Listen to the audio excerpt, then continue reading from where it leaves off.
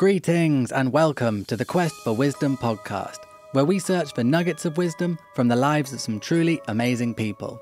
Today's guest is John Allis. John is the owner of the comedy Clubhouse in Barcelona, as well as the Unicycle Jousting champion of New Zealand. If that's not impressive enough, John is also a stand-up comedian and recently opened for Tom Segura. Today we talk about unicycling, juggling, life without alcohol, and we also discuss some tips for running a business. To find out more about John, check the links in the description. John is a light-hearted and highly driven human, and I hope you enjoy our conversation. Welcome, John Allis, to the 16th episode. Oh yeah, you better put your headphones on. The 16th episode of the Quest for Wisdom podcast. Nice. Potentially 17th, actually. I can't remember. Anyway, how does that make you feel? It's good, man. It's a good number. 16 and 17, both fantastic numbers. So I'm happy either way. Brilliant. Well, I'm glad to have you here. I feel like I'm sat talking to the Mafia boss of the Barcelona comedy scene. So I'm a little bit intimidated at the moment, because maybe I could be whacked or something. But you are a comedian. You are also the owner of Barcelona Comedy Clubhouse, which is effectively the comedy mafia in Barcelona. Yeah, we don't think of ourselves as that, but sure, I guess. And you are also a unicycle jousting champion, which you just mentioned, and I'm not 100% sure if that's true, but you said you're going to tell me the story.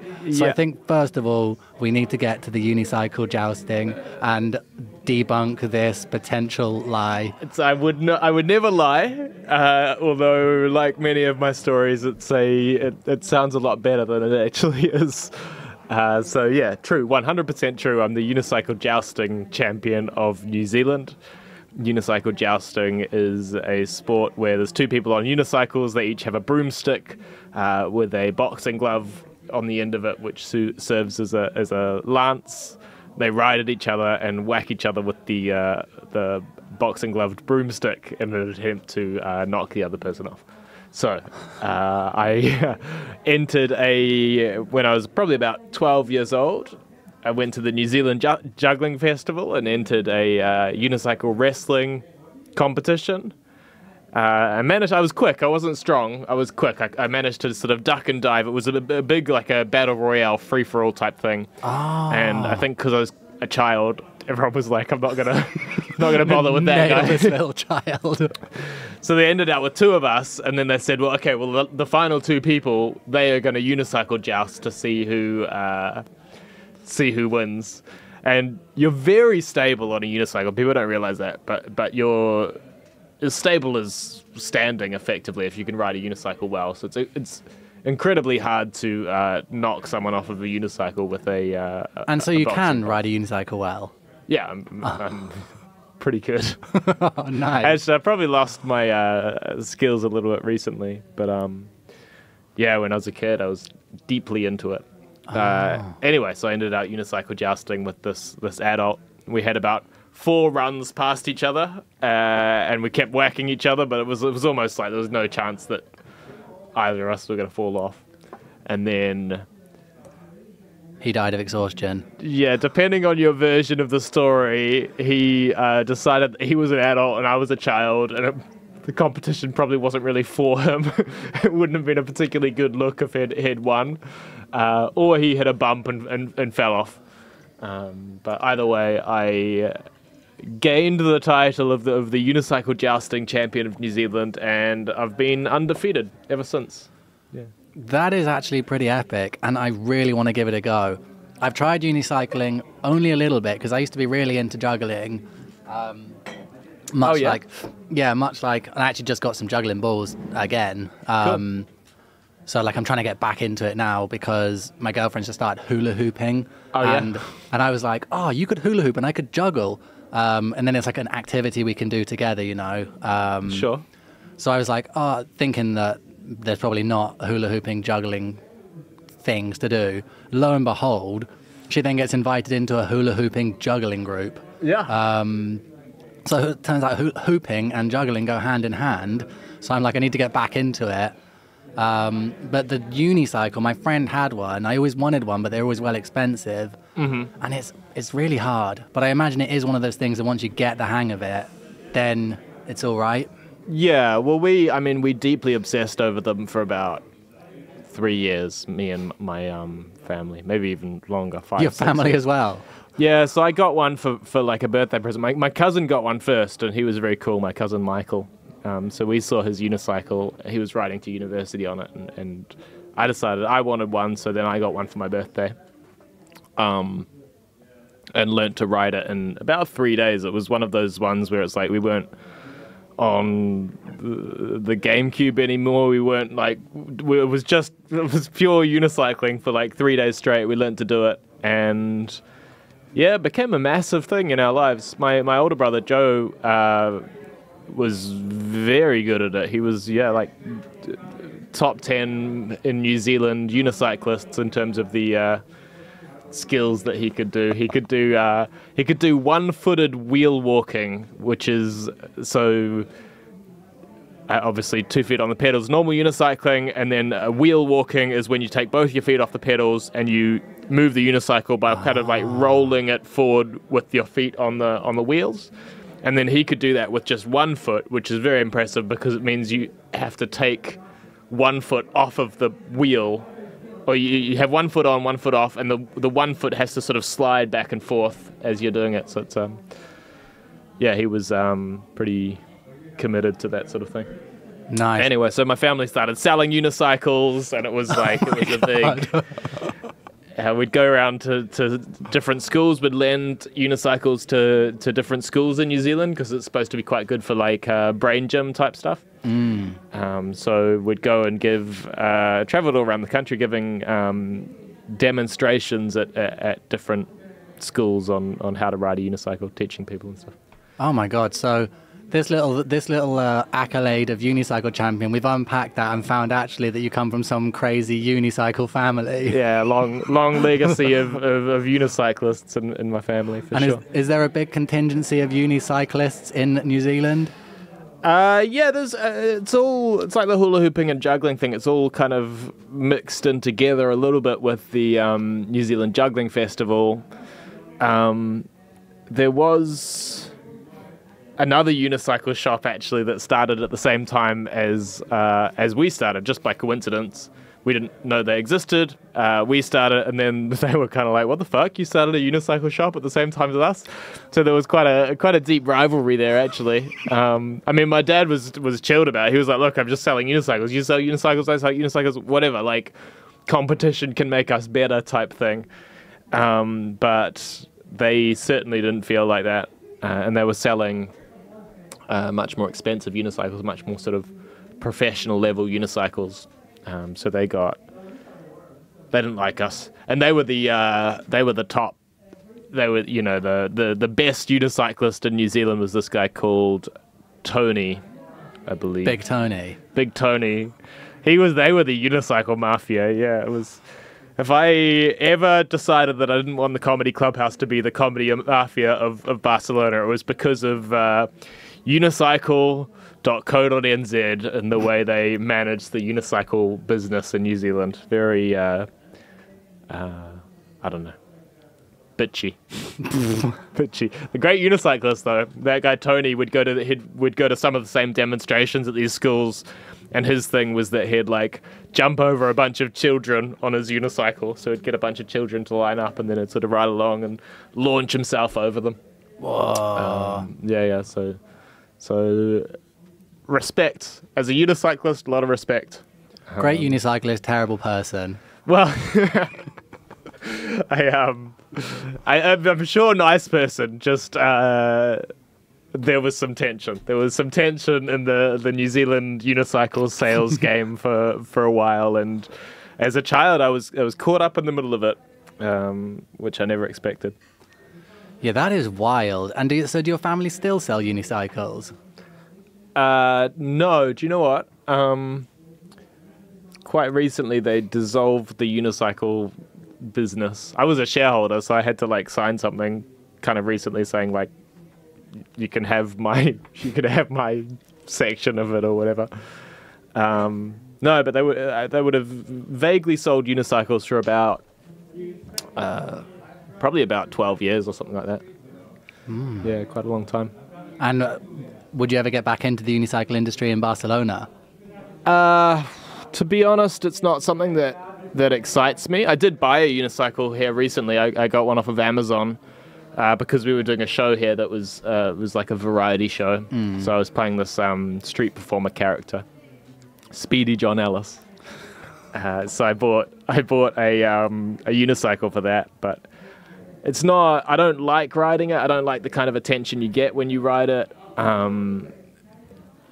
People being like, why are you going on a unicycle? That seems very unpractical. Yeah, the only thing I like about it sometimes is if you see somebody else riding one and you can sort of do the like, oh, well, a unicycle, always wanted to try one of these, you know, and then fucking tear them apart. And start wow, I'm finding this quite easy. Yeah. Did it take you this long to learn, or?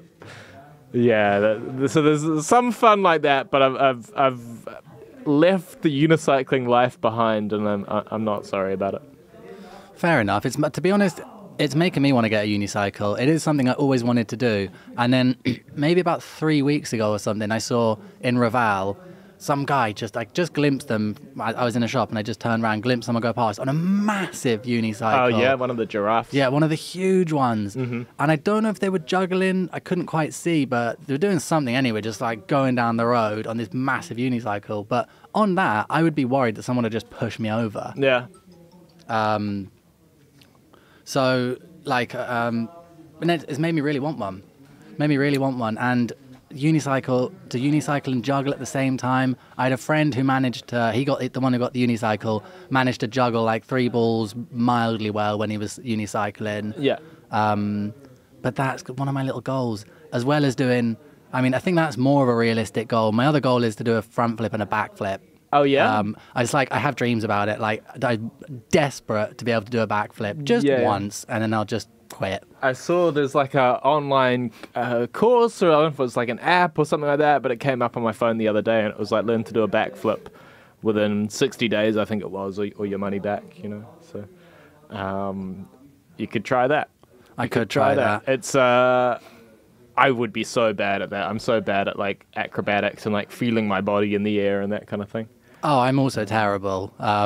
But like there were people doing it on the beach before, and there's this guy that goes and does calisthenics workout on the beach. He's like really known down there because he's about 50 or more. He's a firefighter. He looks like Tony Montana. Mm-hmm. He's absolutely jacked, but he's there all the time. And I saw him learning. He does like, you know, when they like spin around on the bars and do all the flips and stuff.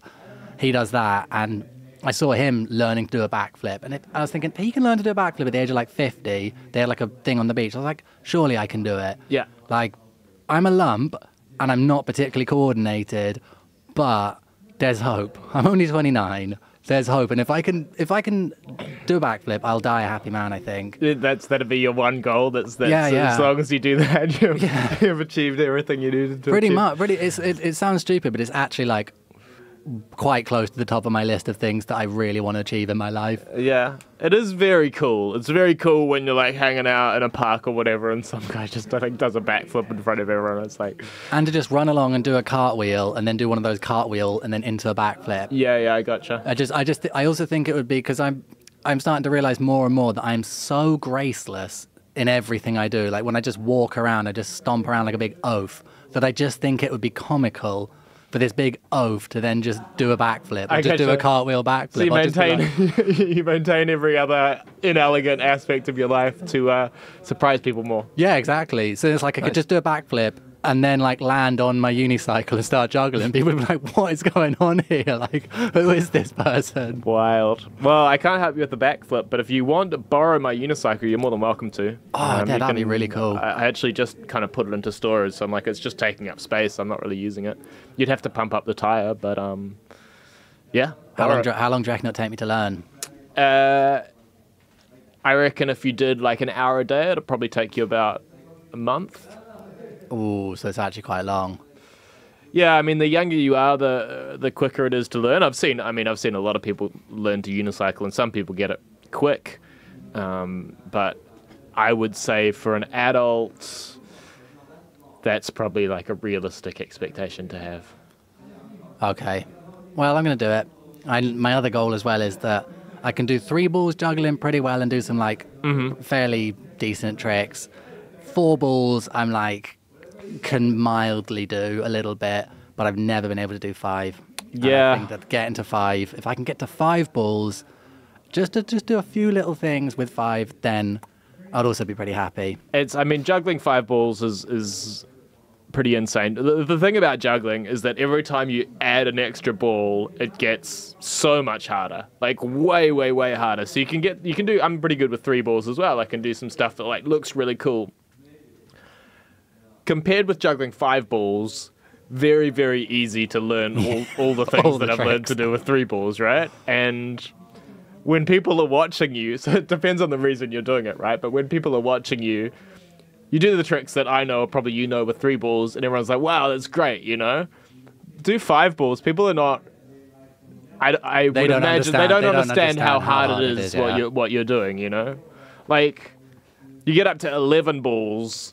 I think it's 11 or 13 that jugglers speculate is like theoretically impossible to do because of the amount of space in the air and stuff like that. So it gets insanely harder.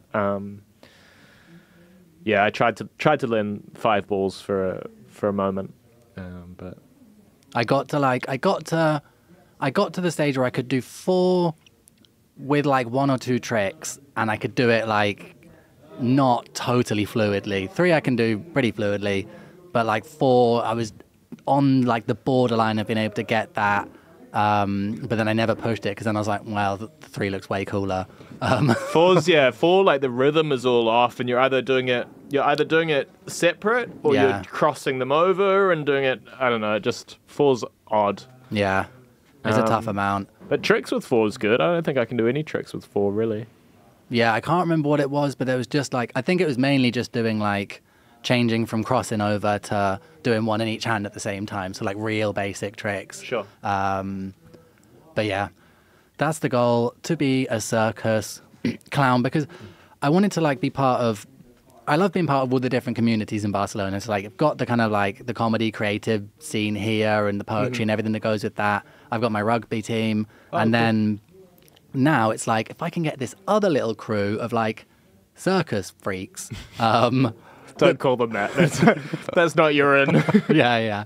Circus people. Basically just finding all the different weirdos in Barcelona that I can just merge with. Nice. And I think that they're just interesting people. Totally. Because it's like, who wakes up and decides they want to go hooping?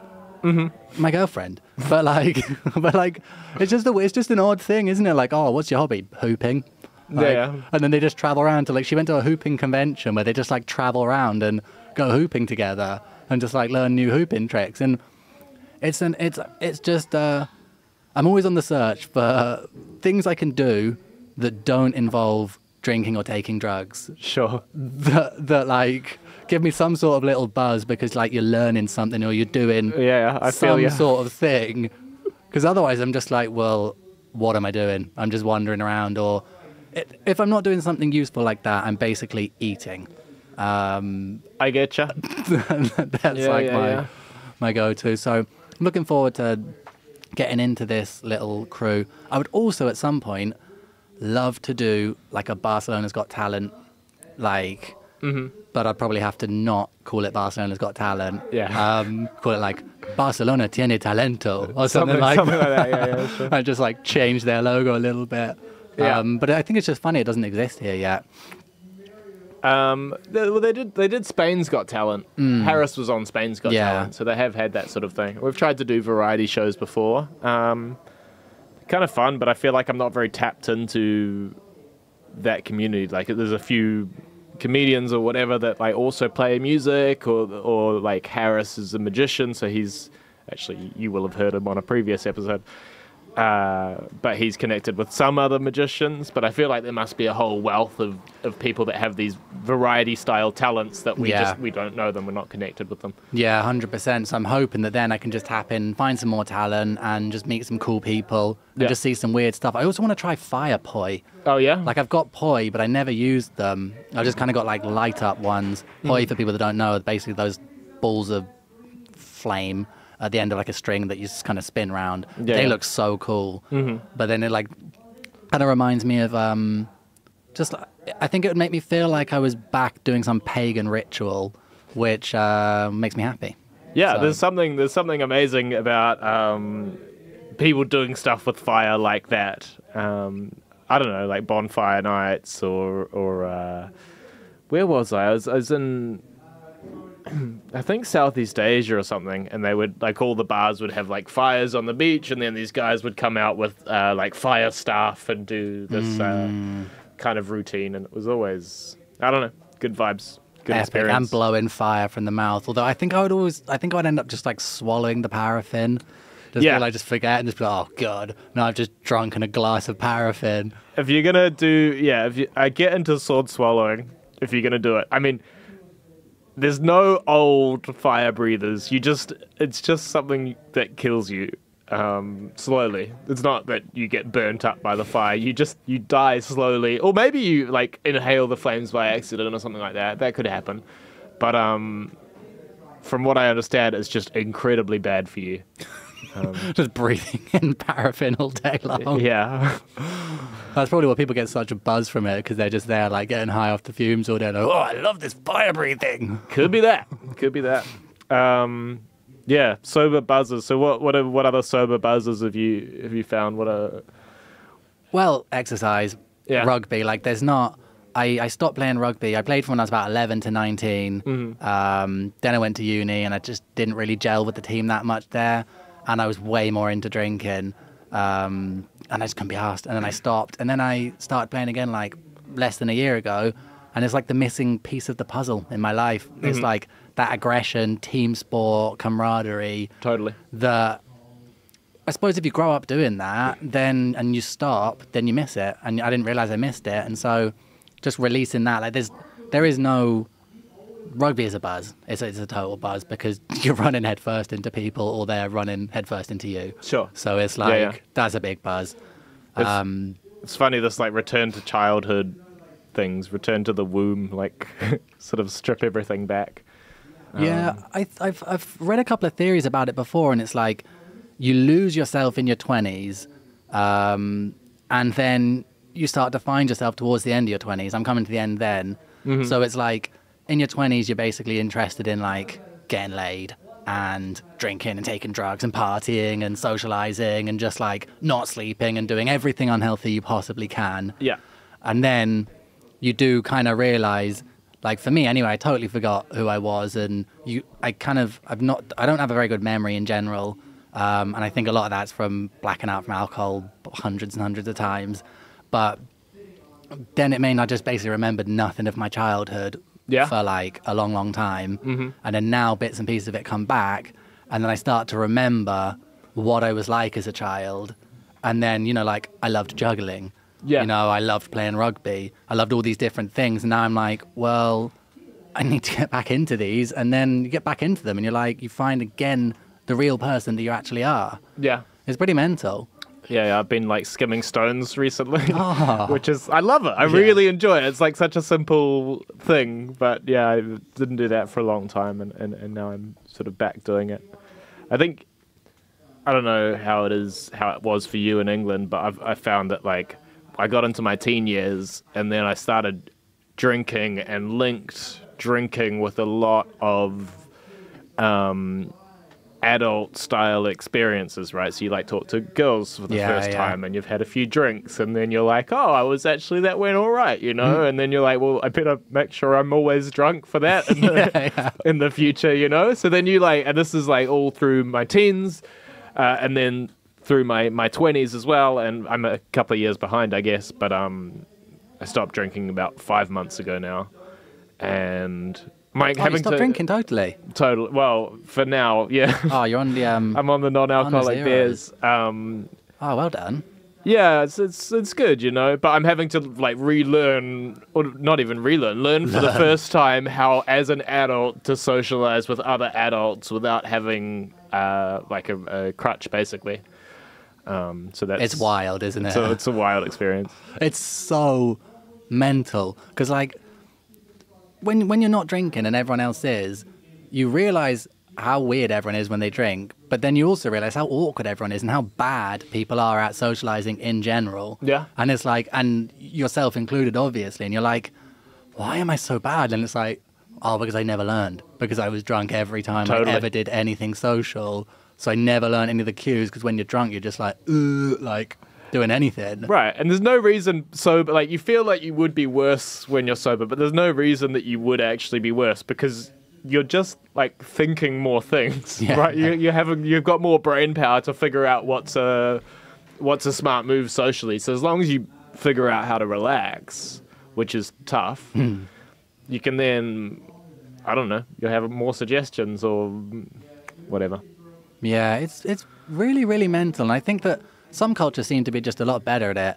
Like, I feel like Americans, the ones I meet anyway, they seem just very confident to just talk to anyone. They seem, I can't remember who I heard saying it, but like some famous person saying it recently, that Americans seem like they've all had media training. Yeah. And it's crazy because it's true. They just walk up and it's like they're just so open and confident, whereas us other Anglophones are more like reserved. And yeah, what is it with Americans? I think this is probably just a bit of a stereotype, but you see it in like sitcoms and things like that, where it's like, oh, someone's going on their first date when they're like, I don't know, like 12 years old, and then like the mum will drive them to the movies together and then pick them up afterwards, and it's like a kind of an innocent experience that seems to happen. Or you're like a school dance or something, you might like invite a girl to, and it's like you've got chaperones, they're making sure no one's drinking and stuff like that. So I think that they maybe just sit in this like early teenage innocence a little longer and accept it. Certainly me growing up, that was never like particularly accepted. And so it's like when we started socializing with girls, it'd be that we were sneaking out at night, getting a homeless guy to buy us booze, and then like trying to meet people in a park somewhere. You know, it was that sort of feeling. So there's that, and I think just like socially drinking heavily over a long period of time is not acceptable in the States. It seems like it would be because you see these like frat parties and all of that kind of thing, but it's just college. It's like you can go to college and be an alcoholic, and that's your time to be an alcoholic, and then afterwards you get your shit together, you know? Yeah, it could be that. It's really, I read this book called The Molecule of More about dopamine. It's really interesting. It basically explains all the different elements of our life that dopamine impacts, which is obviously everything. But it breaks it down into like politics, love, like a load of other categories. But one of the things it says about America in particular is that all the non-natives there, so obviously like the Native Americans are all up in their tribes, or now they're integrated a little bit more, but everyone else come from Europe or Africa or wherever. So I suppose the Africans are slightly different as well because they didn't go there by choice. But everybody else that went there by choice, they are by their nature the exploratory ones, the dopamine-seeking people. It's the same and I suppose it's the same when we meet Americans here. They're the ones that have left. So we probably only see a small subsection. You know, it's all like all of us expats here are the ones that have left. So we're the ones that are looking for something, you know, the ones that are the fiends, basically, that are searching for something. Yeah, either the fiends, possibly the fiends, or just people that are open to new experiences and stuff like that, right? Yeah. And so I guess wanting a bit of a hit from it, sure. Yeah. But so then then that just kind of changed my perspective a little bit, because I was like, that probably does have a huge impact, because you're basically all of those people then go to one country and then they breed, and then they're breeding more people who are like that. Then you end up with the most individualistic country in the world that's like really high up on levels of capitalism and really high up on levels of overconsumption, and that's the whole industry is basically overconsumption. Because they're like hedonistic, basically. Because they're hedonistic by nature. Well, interesting. But on that topic, what do you think it is within you that leads you to try things like juggling, unicycling, skimming stones, like all those more fringe activities? It's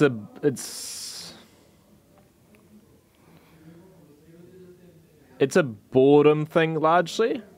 I would say I like to be. I have a low threshold for boredom, so I'm always looking to disrupt that. Although these days it's easy to disrupt that by just sitting on TikTok or something like that. Like it's pretty, you can get over your boredom very, very easily in 2023. But that historically was largely the case. And then it's probably, at least to an extent, a laziness thing as well, right? You want to be good at something.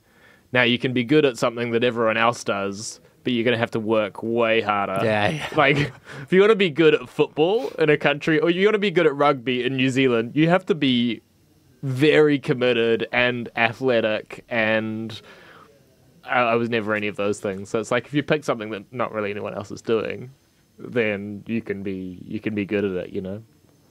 And then I used to maybe think it was like a need for attention type thing as well, but I don't actually think that that's the case. I don't think. Maybe it's like, maybe like, because I was riding a unicycle to school, for example, when I was a kid, so maybe it was a bit like, you know, wanting people to notice me or stand out or something like that. I think it was very much the wrong way to do that. But maybe in my underdeveloped brain, that was the theory. I think there's a lot to be said for that, though. Like, if like, because obviously when you're younger, being like athletic and sporty is just like an instant. It's like an instant shot up the hierarchy in schools. I don't know if it's like that in New Zealand, but like, seems to be that like that most ways, because girls want the kind of the jock type. Well, I think girls want someone that's good at something, right? So it's like you can pick your category to an extent, but the more niche it is, the better you have to be at it, right? Like if you're going to be a juggler, you have to be like a really good juggler to impress a girl with your juggling skills. Yeah, but I think there's definitely a lot to be said for that as well. Like, I had the same thing. Like, I played guitar when I was younger, but again, like you were mentioning, I could never be bothered to practice. Mm-hmm. So, like, I just wanted to be good instantly at it, and I would play some bits, and I just never learned full songs the whole way through, because I'd learn the bits I liked, and then the rest of it was boring. Totally. Or they're either too hard or boring. Yeah. And it's really hard to find that sweet spot. So then I'd just move on and learn, like, little licks from other stuff. But, like, then just did lessons for ages, and then I picked it back up again now, and because I've got a bit more patience, I've probably progressed more now in this short space of time than I did that whole time. Yeah. But now what I did, I couldn't decide if I wanted to get a banjo or a guitar, because I love the banjo. Mm-hmm. I love banjo music.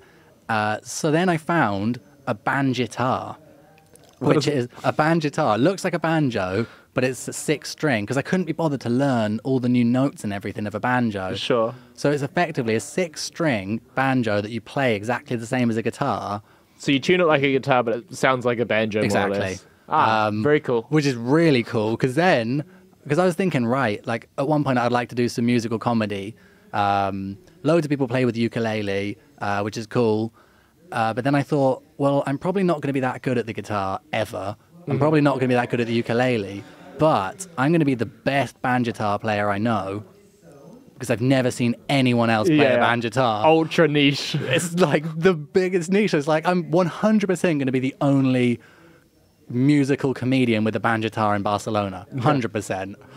So that ultimately, that just puts me, then you just get remembered. So you don't even have to be that good at comedy or that good at the banjitar. Yeah, he's the banjitar guy. But the combination of it is like, is perfect. Well, yeah. I mean, you start stacking stuff, and then you can be the best in the world at something quite quickly, right? Yeah.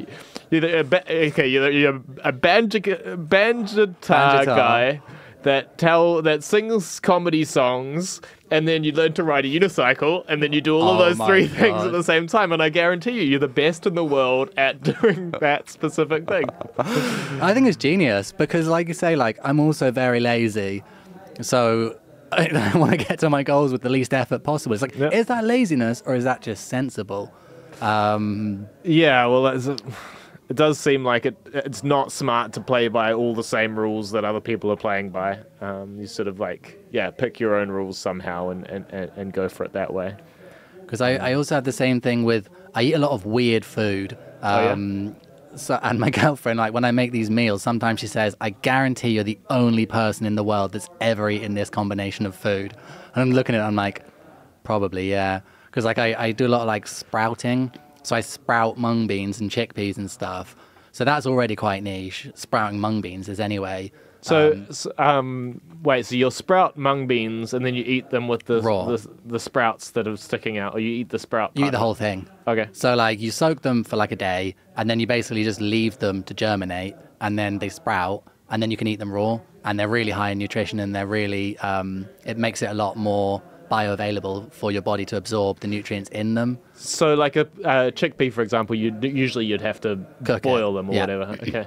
So you can do it from raw. So it's actually means you don't even have to boil them, which is even, to me, it's less hassle.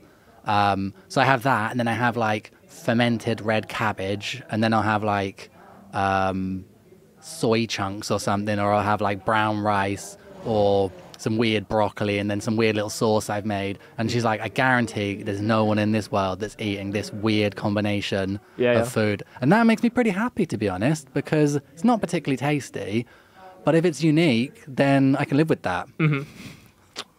It's nice. I mean, everyone wants to individualize themselves so much these days. So it's nice if you can, I don't know, just do it in a way that's actually individual. Like, pick your thing, you know? A lot of people these days are like, in my opinion, if I pick this identity, or if I sort of identify with this particular group, then I'll be unique. And it's like, but you're picking a group. You're not picking yourself, you know?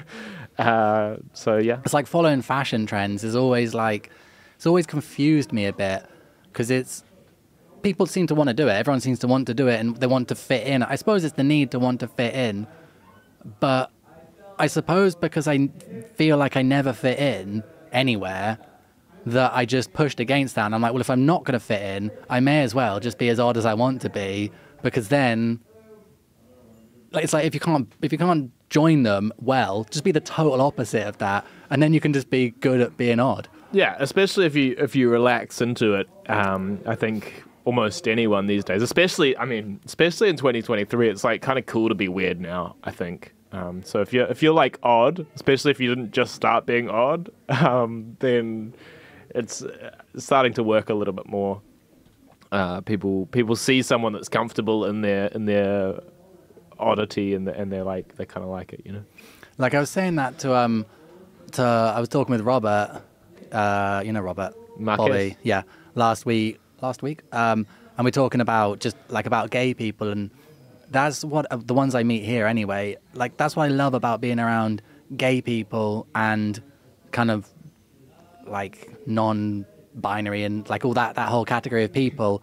The ones I meet here anyway, because they're odd. They dress in odd ways, you know, wear whatever they want, just do odd things and just act in whatever way they're comfortable with. And it's really nice and refreshing being around people that are like that are just, I think it's because they've struggled so much to find themselves and be comfortable in their own skin, that then they're just like, they don't care whatsoever, and they just do whatever they feel like doing. Yeah. It's really nice to be around that, because most people are not that liberated.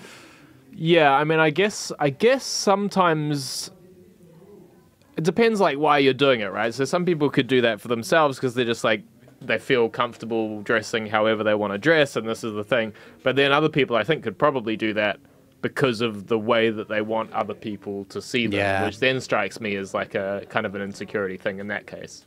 So, I mean, whatever people want to do, you know, but I think if you're Like I wear my hat all the time because I'm like, I like it. It's comfortable, you know. Do you not get hot though?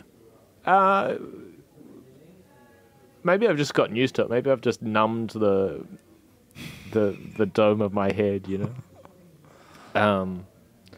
But I think people kind of like it, to be honest, that it's like unique or whatever. But I think maybe people would sniff it out if they thought that I was wearing it to be unique. Yeah. If that makes sense. Like you've kind of given myself up to uniqueness, and then like sinking into it more than trying to differentiate. You know, some people do like peacocking, they call it, or whatever, where it's like you're wearing like a cowboy hat, and everyone's like, "Why are you wearing a cowboy hat? That's weird." And then you're like, "Glad you brought it up, actually." Of this old thing. Yeah, I just love cowboys. Anyway. Yeah, sometimes like sometimes I have like the opposite of that, where it's like I want to wear something weird, but then I don't want people to think I'm just wearing that weird thing so that people will be like, why are you wearing a weird thing? Sometimes I'm like, I just want to wear this because I like the fact it's ridiculous. But it's like, I don't need you to comment on that, but then people will think that. And it's like, I'm trying to like undo that thought process in my head. Yeah. Because like that's what I used to be like, feel more free like that. And I was saying it to another guy that I had on the podcast who's a drag queen, that now I start to kind of think how other people will perceive me. And it's like a gift and a curse at the same time, because I never used to concern myself whatsoever with what people thought. And I think that's probably like a protection method as well, because like when you don't feel nice about yourself, you certainly don't want other people's opinions to be affecting you. Sure. But now I do think what they are, because it's like, I suppose as you grow up, you need to concern yourself a little bit with how you come across to other people. Yeah. Just in terms of like things like professionalism, you know, and just like especially if you're trying to promote yourself as an individual or an entrepreneur or a comedian or whatever, like you have to put some thought into not coming across as a total dick, because otherwise you then run into otherwise you'll spend ages just like trying to kind of defend yourself unnecessarily. But could the focus be, because there's one way, like you can focus on how other people perceive you, or you could focus on how you be yourself, how you are yourself. Like for me, what I've been trying to do recently is just be like as good as I can. Like it is like hardworking, like wake up, go to the gym, do as much work as I can, try and sell as many tickets as I can, you know, wipe the bench after I've finished working and this kind of thing. But not because I'm like hoping other people are going to notice or whatever. I'm doing it because that's what somebody I would deeply admire would do. So I'm trying to like basically emulate someone who's better than I am, because I think they're great. You know? And then once you do that, you can kind of like know that people are going to perceive you in a relatively positive way, probably, but also not have it be the focus of your life, you know? Because sometimes something will happen and completely without my intention. I find I can sometimes not predict at all a negative reaction from another person. Like it comes completely out of nowhere, and I go, wow, I could have sat down and tried to guess at that 100 different ways, and I never would have predicted that this action of mine would have resulted in like this other person blowing up, you know? Yeah. So I don't know if it's healthy to focus on other people's perception of you like that. Yeah, and that's what I've tried to undo in a similar way, that what you're saying is just focus on just being a good person. Just try and not do things that are, just don't be an arsehole. Yeah. And that was difficult for me because I had a lot of practice at being an arsehole. Yeah. But working hard is definitely a buzz. That's like another thing. That's like a classic thing, that when people stop drinking or taking drugs, that then they just become like an absolute work machine. Yeah. Because it's definitely a buzz, like especially when you're working for yourself. Then it's like a total buzz to just be getting those gains in. Totally. Yeah. I like have a routine and I fucking nail my routine every day. I'm like, yeah, sick. That's great, you know? So how did you come to own the Comedy Clubhouse? Because you're pretty young, aren't you? I'm 31. 31. So we started it. We luckily, I guess, it was in the middle of COVID, and we were performing comedy at a place called Limerick, and that place shut down because the owner, Rafa, couldn't afford to keep paying the rent. The landlord didn't adjust the rent at all for COVID. She was kind of nasty about it, to be honest. But that gave us an opportunity to negotiate, me and Matt, my business partner, a chance to negotiate a short-term lease for 6 months. So we opened in this place, Limerick, and it wasn't a lot of money up front. It was a few grand, which we managed to split between us. So it was as good as it could have been in terms of having a chance to test it out. And in Barcelona at the time, there was a 5 o'clock curfew on bars, so we had to kick everyone out by 5 o'clock. So we were doing shows at 1 p.m. and 3 p.m. every day, Monday to Sunday. And Oh, really? yeah, which is, I mean, considering so many people lost their jobs during COVID, there certainly wasn't a lot of people willing to see comedy at 1 o'clock in the afternoon on a Monday. But you got some people coming to those. yeah, I mean, the weekend shows were busy. People were really excited about just having something to do, right? Yeah. And then we kind of got kicked out of that place after the 6-month lease was up. She wanted something from us. The owner wanted something from us that was very unrealistic, in my opinion. It seemed like she just needed a lot of money really quickly, like she had some kind of tax debt or whatever, and was looking for ways to extract that.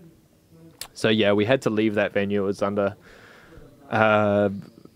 not the best circumstances, but I started looking for other venues, and actually this where we're sitting now is the only venue I even got around to seeing. Oh, really? Yeah, it was good. It was just an empty space, but it was what we needed. So you had to buy the license for it. The license was 23 grand. So a license to be a comedy place or a license to be a bar?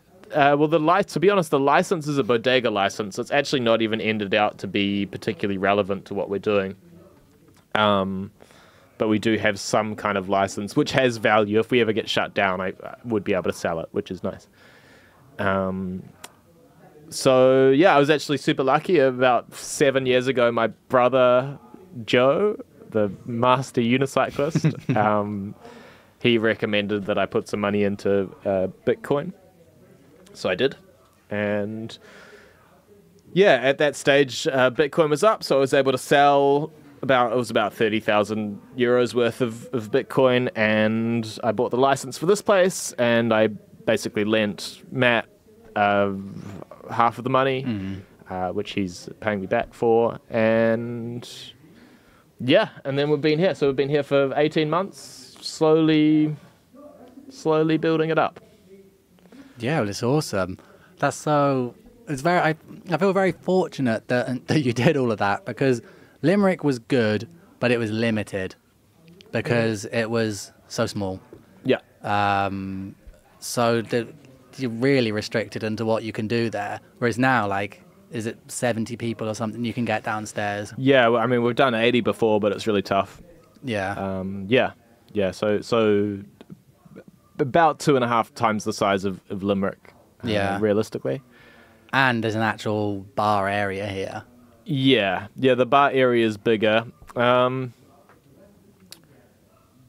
Yeah, it's taken a long time in this new venue to get up to scratch, to get up to a stage where we're kind of making money. And even now it's like, probably like July is very, very quiet. Summer in Barcelona, everyone's on the beach. So we'll maybe even lose money this month. It's not, I wouldn't be that surprising.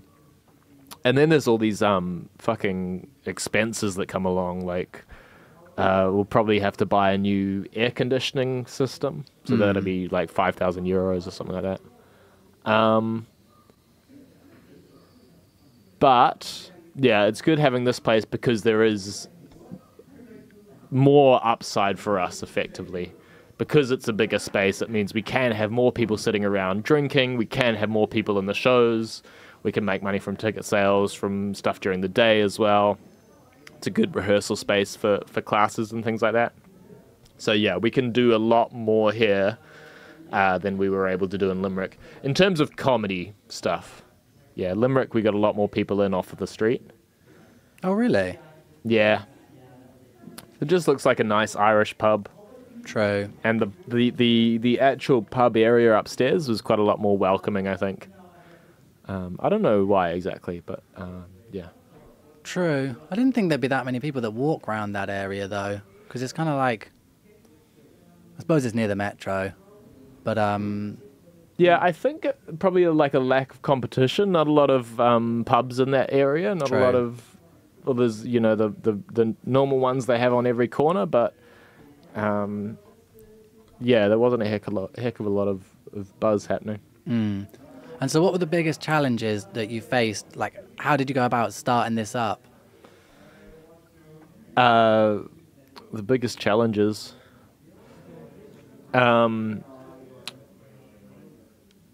mostly like interpersonal stuff, I would say. That's been the biggest learning thing for me, like how to manage people, how to show appreciation when people work hard, how to stick up for myself as well, how to kind of assert myself in a reasonable way. I think some people that I've gotten to know in this time, well, just in general, I guess, there's some people that will kind of like take advantage of you as much as you'll let them. So it's about not letting that happen. But then also, yeah, learning to be patient, learning to be hardworking. Honestly, I feel like that came along way too late in my life. I feel, yeah. Yeah, like if I was developing some of the skills that I'm developing now in my early 20s, oh my God, I would be so set right now. The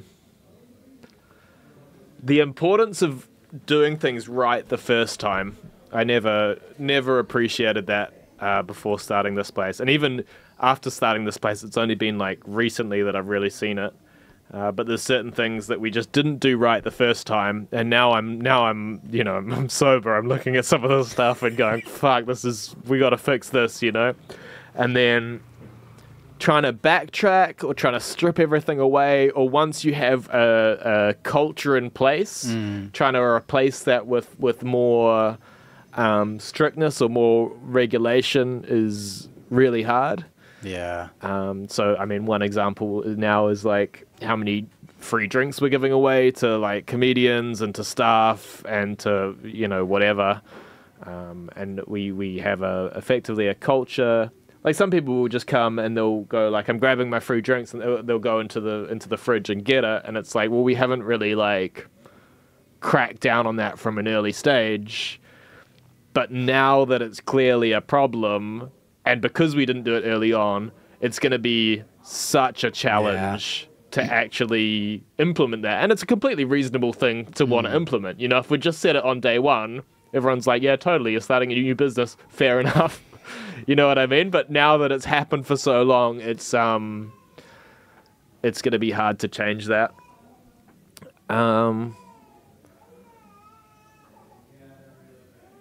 Yeah, those are the big challenges. Just remaining disciplined.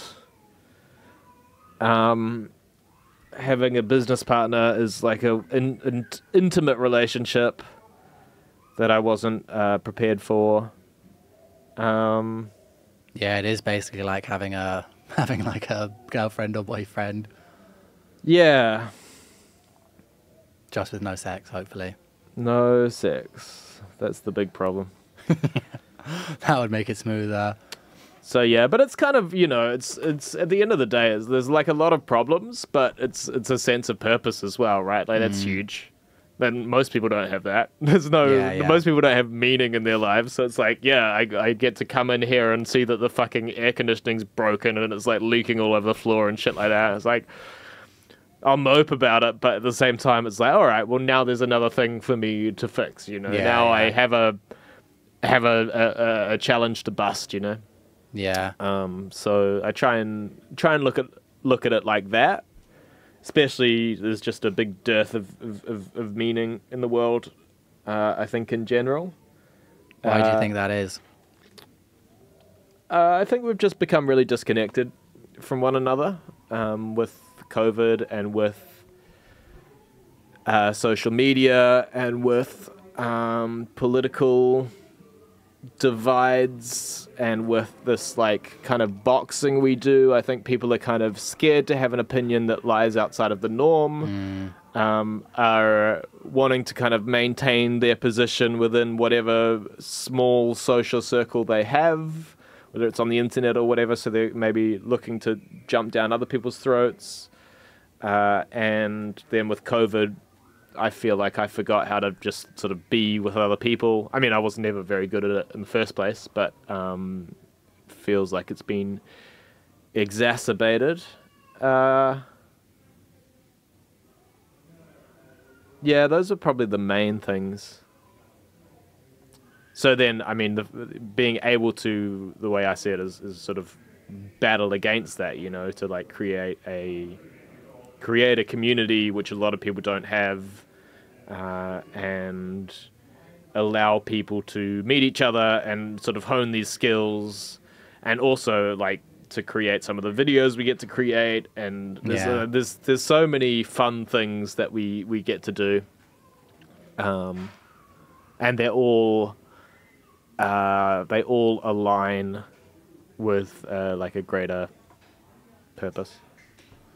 Yeah, I think it's like that sense of purpose. Can't remember who it was that said it again, but the opposite of addiction is not sobriety. The opposite of addiction is purpose. Because it's like you're trying to fill that void with whatever until that void is filled by meaning and purpose. And it's like, obviously working for yourself or running a business is stressful, but it's a totally different type of stress because it's your stress and it's like stuff that you have to do, which ultimately is benefiting just you and the people that you've chosen to be involved. Yeah. So it's like the sense of purpose is just massive. Like I'm in the same situation where I'm running a couple of businesses with my business partner also, but it's just like you said, that the running of the business is actually the easy part. It's all the other stuff on the outside, like maintaining that relationship, learning how to like talk about money and those things without getting annoyed and irritated. Totally. Learning how to manage people. I think I'm pretty terrible at it. But like learning those skills, and again, learning that my partner is very disciplined. He's a workaholic basically. And so like I'm taking some of his workaholicness, and I think he's learning a little bit of my relaxation, which sometimes stems towards too much relaxation. Yeah. But there needs to be that little balance, and I think it's it works well, but obviously then you're doing everything together, so you end up getting irritated at each other. But then it's like learning to just communicate well. Like communication is like the number one thing that makes life really easy. Like if you're excellent at communication, life is pretty easy, because you can just navigate your way through all situations well. Yeah, for sure. So yeah, one concept I've been working on recently is the idea of like not allowing anything to take up space in my mind if it's a waste of time, basically. Yeah. So I get super anxious, right? So often I'll I don't know, have an argument with someone, or I'll be meaning to have an argument with someone, or there'll be something going on, and it's really like it's so bad that it's like, oh, that's like a week of my life. You know, if I don't do anything about it, it's like that's a week of time where that's the only thing I can think about, and I'm not like sitting and writing anything that's interesting. I'm not really like doing any. I can probably get through the work that I have to do, but I'm not like coming up with new ideas for exciting stuff to do. So then it's like, well, once recognizing when I'm in that situation, and then going, okay, what's the quickest way to resolving this? Which is usually like sitting down with the person and being like, look, this is how this looks from my perspective. There's no way that it looks like that from your perspective, because you wouldn't look at yourself like that, or, you know, vice versa or whatever, and sort of figuring out what it is, you know. Yeah, I found that like, I learned that the hard way just in relationships. Like, my girlfriend now, when we started, like, we'd be battling it out because neither of us would ever back down from anything. So we'd be battling it out for ages and ages. And then you spend days just pissed off. And then now it's like, it seems to often happen, like, when we're apart. Like, I go away to England or to Ireland for a while every so often. And, like, then there'll be some stupid argument that's just comes up from texting, basically, you know, when things are just misinterpreted. And it'd be like, before, it'd be like days of being pissed off. And now each time it happens, it's like that time is getting shorter.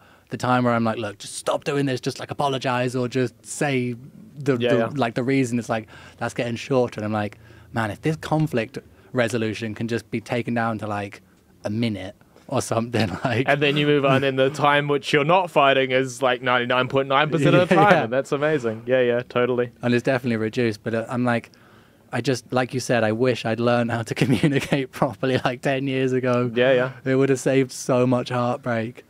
For sure. I mean, a lot of this stuff is like stuff is very recent that I'm learning. And it's before I had a girlfriend, like last year. And I think there was a lot of stuff that was like kind of annoying to me, but not annoying enough to bother having the conversation about. So I'd just be like, no, okay, whatever, like, it's fine. And then I'd shift slightly, right? Just a little bit. But then you do that every day, or you do that, you know, every week or whatever, just little shifts. And then, you know, by the end of 18 months or whatever, you look back and go, wow, I'm completely different now. I've like all of the things that I valued, all of these important things, I've like shifted on them because I was unwilling to have the conversation, or it was like too small of a deal for me to bother kind of putting up a boundary in that situation. Yeah. So it's both. Maybe now I'm a bit too vigilant. Maybe now as soon as something happens, I'm like, let's talk about this shit. And everyone's like, dude, fucking chill, man. Yeah. I definitely went too far the other way. Yeah. I think now I'm in like a happy medium of like, let some things slide and try and kind of like, because there's also the what used to happen would be like those little tiny things just keep happening and you don't say anything in a nice way, and then you'll have an argument or you'll get drunk or something and just blurt all of them out at totally the wrong time, and they lose all of their meaning, and it's just like so annoying. Well, it's also when you're just trying to, like, I get this sometimes when I'm trying to have a real conversation about like a deep concern with something about the way I work with someone or whatever it is, and then they'll pull out like 5 or 6 things, and it's like, no, but that's reactionary. That's not. I'm like, this issue I've thought about deeply, and I'm bringing up because it's serious, and you're just like reaching for a quiver to like shoot things. It's like I, these days, because I'm kind of mentally ready for it. If there's any problems with the way that I am, I do genuinely want to hear about it. I'm like, lay it on me, and I might disagree. I might be like, yeah, I know that I came across like that, but I was doing it for a different reason, or I'm going to keep being like that anyway. But I do want to hear about it, you know? Yeah. I don't want it to like be bottled up forever, for a while and then hear about it all at once, because then it doesn't seem very genuine, right? It seems like that stuff's being pulled out to hurt rather than to look for solutions or to be constructive or whatever. Yeah, like sometimes like I had with my family, we had, I can't remember how it came up, but it basically ended up just being on Christmas Day and like the evening, everyone had a few drinks except me. And it basically just ended up being a session where my family just told me all the things they don't like about me. Oh, yeah. And the way that I communicate and stuff. So I just sat there for like about an hour while they just unloaded and just told me everything. And like a lot of it was, I felt, was just total projection. Like, I don't like this about you because I do the exact same thing and I don't like it about myself. And I'm like, but I just had to sit there and not say anything. And then afterwards, then they like all individually apologized to me at like the end of the day or the next day. Like, I think we might have been a bit harsh on you and like just ganged up. I'm like, yeah, maybe. Like, but I do want to hear it. But like, there's some things that they were telling me, and I'm like, why have you not told me this? Yeah. Like, Totally. If you don't like the way that I'm doing this, why have you not told me? Yeah, if someone's your family or your friend and they ever say to you, look, you've stunk for the past 2 years, it's like, dude, that's not a friend move, you know? Why have you not told me? And then like I was getting totally conflicting information as well. Like one of my sisters told me I only talk about myself. And then my other sister told me she only wants to hear me talk about myself. She doesn't want to hear me debating about other things. Yeah.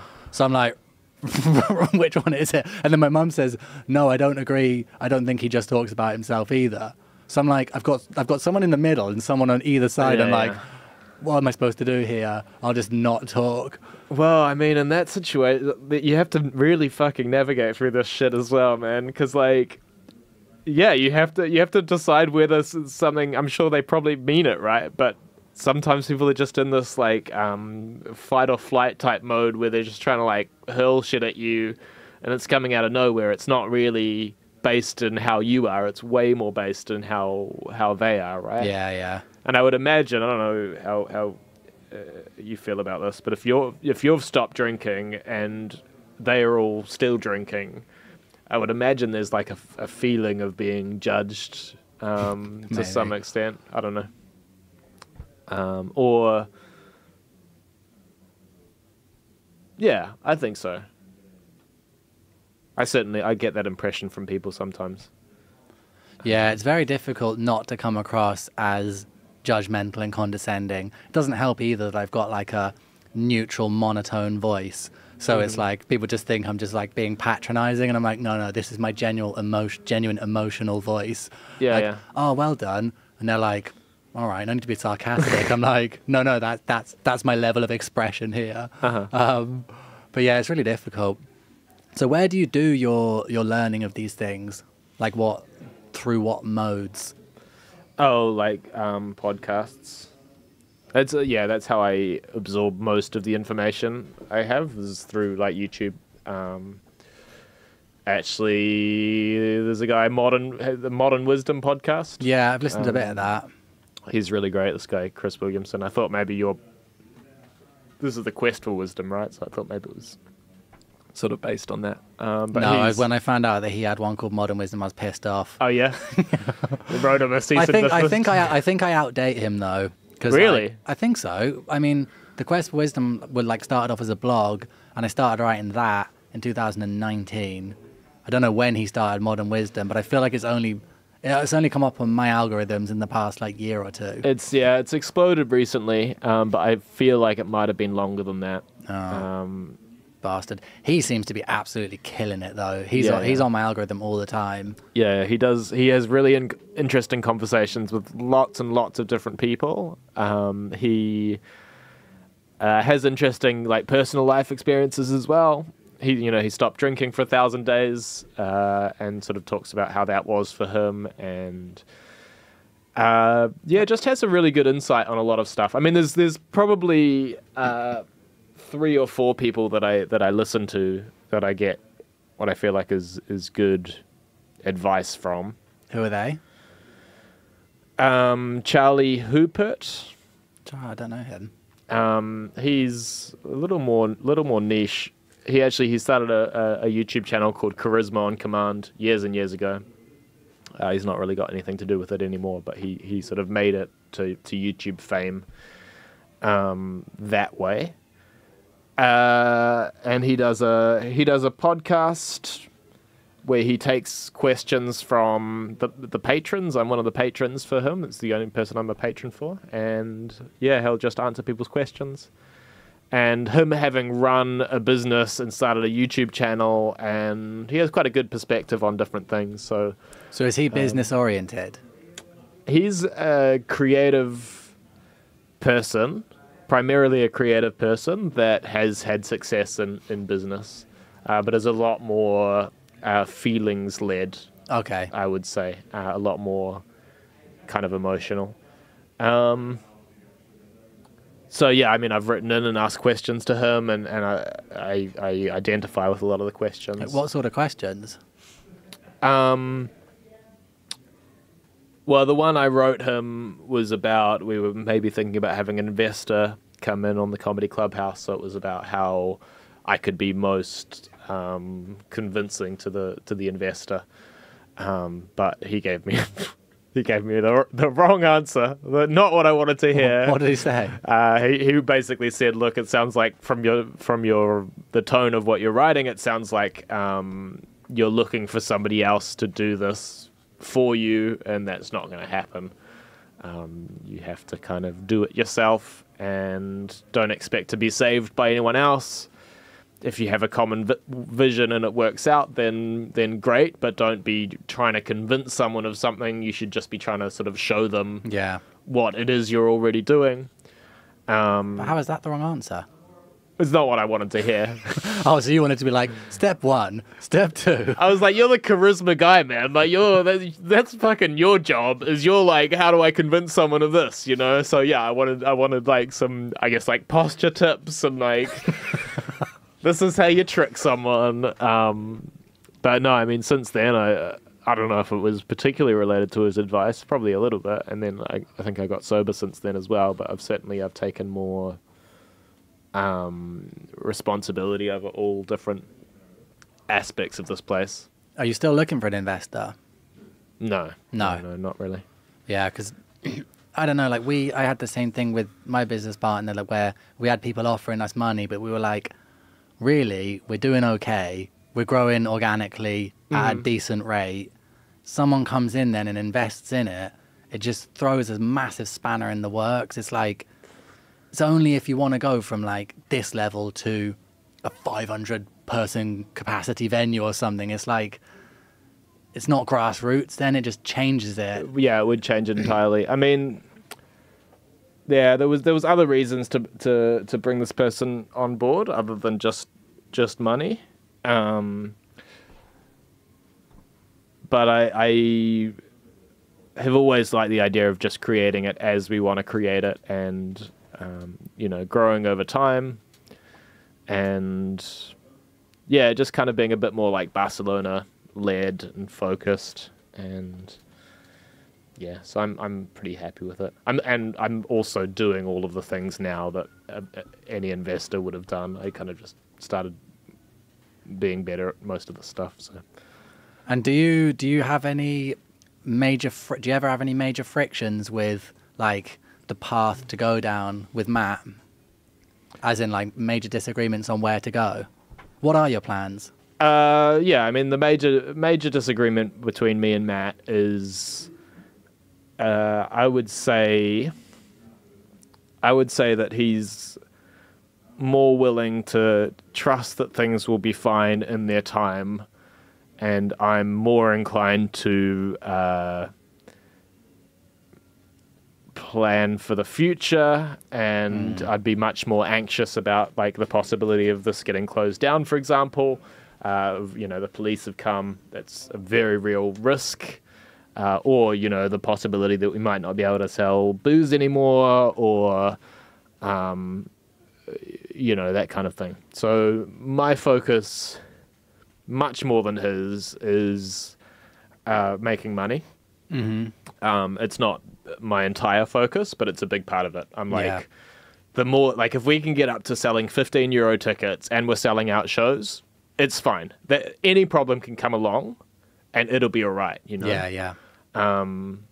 Like now, this last few months, I've managed to cleave out a little bit of money, and it's like, great, well, the air conditioning is going to keep being a problem, so let's just buy a new air conditioning system. It's going to be like $5,000 or whatever. But because I've focused on that recently and I've taken care, we're in a position to do that. Yeah.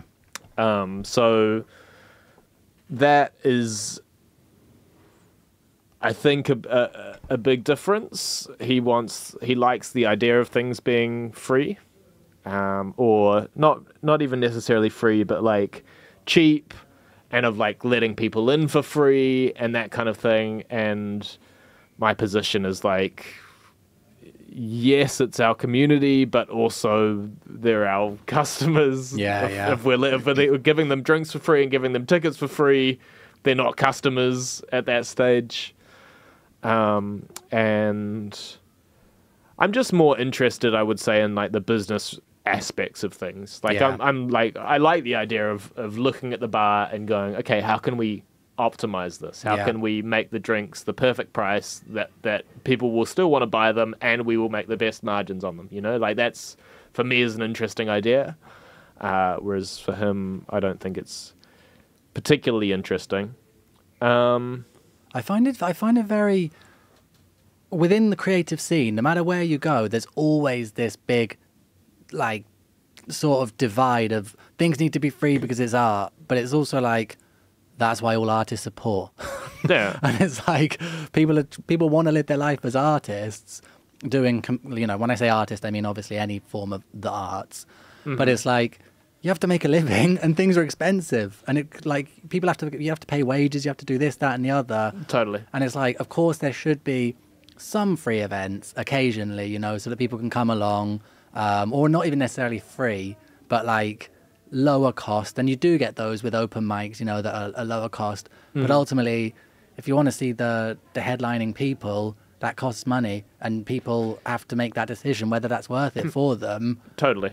And I mean, from a business perspective, I do some business courses online as well. So there's one from a guy called Alex Hormozy, but he talks about like pricing stuff and how bad people are at recognizing what something is actually worth. Yeah. Like people only know how much something is worth because you set that as the price, right? Yeah. So you set the price of a flamenco show at 15 euros. That's what people think it's worth. So we value comedy shows at 3 euros, 5 euros. People think that that's what it's worth. If we get to a stage where we're able to value it at 15 euros, that's what people think it is worth. And then they go in, they pay 15 euros, they have a 15 euro experience, which means like psychologically they go into it with more commitment. Yeah. They enjoy it more. They think the quality of the production is better. Yeah, they like did a test on different wines. It was all the same red wine, right? But they stuck different labels on them, and they said, you know, this one cost 5 euros, and this one cost 20 euros, and this one cost 150 euros, and they did these like taste tests of all of these wines, got people to decide which one tasted better, and invariably, always the most expensive one tasted better in that order, right? Yeah. And it was the same wine. It's the same fucking wine. It's just that people thought that if you paid more for it, it was better. So, yeah, I think doing stuff for free is silly if you can sell it. It's also that, you know, there's secret comedy clubs doing stuff now. If we were to get into a position with them where the competition is about who has the cheapest show, then it's just a really bad spot to be in, right? Yeah, because race to the bottom. Race to the bottom. And then you can't pay anyone. And then the game that we're playing is who can work with the least amount of staff to be able to carve out the best margins so that they can survive longer than everyone else. And it's like, nah, dude, that fucking sucks. So... Whereas the other way, right? So you try and reduce the price. The lowest you can go is 0 euros. Try and increase the price. Well, the highest you can go is infinity. I mean, not really, but like, yeah, you could absolutely court, you know, super wealthy crypto millionaires and get them to come for some kind of an exclusive comedy experience where it costs 150 euros each, and they get caviar with their drink or some shit like that. You know, there's creative ways to like raise the price, but you can only lower the price so much before you die. Philosophically, that's how I feel about it, and I just don't think that it's bad to make money, or that I really think the more money we make, the happier everyone is. There's the more like cool basically stuff you can there's do. no downside to it. Because ultimately it's like this is what, when people moan about ticket prices for things, like some places do just rip you off, but ultimately the price between paying like, let's say €3 and the price between paying €6 for entering somewhere doesn't really, it's not going to break your bank. Yeah. It's like, ultimately, it's like you're going to a show, you know, the difference between 3 and 30 is obviously a lot. Yeah. But for most people who are earning like an expat wage, or even like, you know, a standard wage in most of the companies where people work, you can afford to pay a tenner to go into a show. You just can. And it's like all the comedians then in the background are like slaving their guts off to then be able to put on this stuff for zero. Yeah, for the privilege. For the privilege of just practicing, and then other people are basically getting that experience for free. Whereas it's like, it would be really like, I've been wanting to run like a music night for a while, like acoustic music. And I've just been thinking about it and going to go see a venue and stuff. But it's like, I want to be able to pay the people that perform, even a token amount. You know, like there's a few events that I've performed at in Barcelona, Comedy and More is one of them with Harris, where you get a tenner. Or like La Rubia with Enter the Coronavirus, they give you a tenner. And that tenner was it's like one of the, probably the sweetest tenner I've ever earned. Yeah. Because like all those months of like writing stuff and going on stage and hating life because you're so awkward on stage, and then you get a tenner. Totally. Like, yeah. Free entry and a tenner, and I'm like, it's an awesome thing to be able to pay people, to be able to give people a wage, and to be able to just give a token amount to the people who turn up. Yeah. It's like, it's an awesome thing. It's really validating for people. Yeah, so we'll see what happens with it, but I think that's ultimately going to be the battle. I'm going to want to raise prices as much as I can, as quick as I can, and Matt's going to push back on that overall. Hopefully then you can find a happy medium. Well, I guess if I thought that he was thinking about it in the same way that I am, then, well, it's just, I don't know. I don't know to what extent he's like analyzing it, you know? Like I want to raise prices on the drinks, but the reason I want to do that is because I did like a spreadsheet of all of the exact prices of all of the drinks, and I've looked at like how much we're multiplying, and I've like watched videos on how bars make money and all of this. Yeah. So I'm like, hey, with all of this, I'd like to raise the prices of drinks. Whereas his feeling is a bit more like, I don't want to do that. yeah, let's keep things cheap. Why can't everything be cheap? And it's like, I don't know, whatever. Probably a good. He's a good anchor. He's a good instinct. Because sometimes I want things to change much more quickly than things are capable of changing, and sometimes when I get in that sort of rush mode, I can make terrible decisions. So yeah, I know that well. Sometimes I'm like, I have a tendency to totally underestimate how long things take. So sometimes I'll tell a customer like, yeah, I'll have that done by the end of the day, and then my partner comes to me and is like, Connor, like you're never going to have that done before the end of the day, and I'm like, yeah, maybe it won't be the end of the day. yeah. That's but good. in my head, I'm like, oh, well, the steps are pretty simple. Like, you just do this, put it up there, like, blah, blah, blah, type this. But it's like the reality of it takes way longer, and things need to, like, slowly grow. But it's like, it's quite nice, just letting things go at the right pace and watching it organically, as opposed to just sometimes just trying to be like, boom, boom, boom, boom, and, like, stack loads of shit together. Yeah. That is my instinct to do that, But I really don't think. I mean, we could have let this place organically grow, and maybe the enthusiasm would have spread, and maybe people would have talked about it or whatever.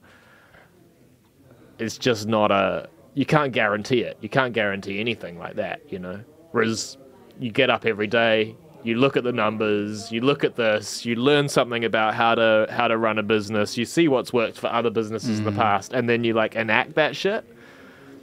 You still can't guarantee it, but you can get really, really close, I would say. Yeah, you can give yourself the best chance of it. Uh-huh. Okay, it's coming to 2:30 now, and I know you have got to go. So before we end, I need from you words of wisdom for the Quest for Wisdom. Words of wisdom.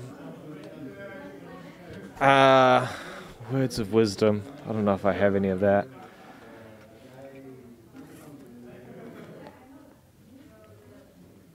it's so... Don't, like...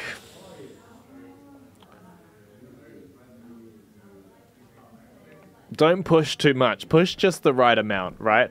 Think about it if you're like flirting with a girl or like dating someone or something like that, and you have that like tension, and it's kind of like a dance that you can play where you push a little bit and then you see what the response is like, and then maybe it's bad, so you like fall back a little bit or something like that.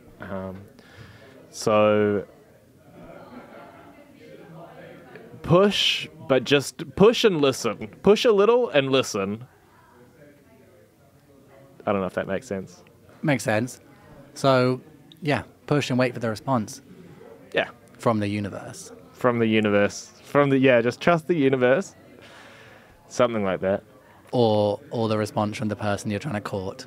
Yeah, I don't know why I keep going to like dating examples for stuff, but it's a pretty good way to think about the world, I think. Yeah. Well, thank you, John. It has been a pleasure. I have one last little gift for you, which is a Quest for Wisdom t-shirt. Yeah! Woo! Nice. Actually, I saw Harris got one of these after his podcast, and it was a little bit in the back of my mind that maybe there would be a t-shirt at the end of this. Yeah, well, it's been lovely to have you. We'll have you again in the future. This has been a little quick one because now we have the Comedy Fringe in Barcelona. Yep. Where can people find you? I'm on Instagram, John Allis, with A-L-L-I-S comedy, John Allis comedy, and I'm at the Comedy Clubhouse, so come visit, come see a show. You'll probably see me around as well. Okay. Well, thank you very much, John. Farewell for now. Goodbye. Bye. Thank you for listening to the Quest for Wisdom podcast with your host, Connor Monaghan. If you enjoyed the episode and would like to support the show, then please like it, subscribe, and leave a review on whichever platform you are using. This small act is a massive help and is hugely appreciated. You can find more information about all of our guests on thequestforwisdom.com and follow us at The Quest for Wisdom on Instagram, Facebook, and Twitter for exciting updates. We also have a Patreon account for anyone who would like to contribute towards the running of the show. Finally, I would like to thank the Comedy Clubhouse in Barcelona for allowing us to record here and for their ongoing support. If you are ever in Barcelona, make sure to check it out for daily shows of comedy and performance art in English. Farewell for now.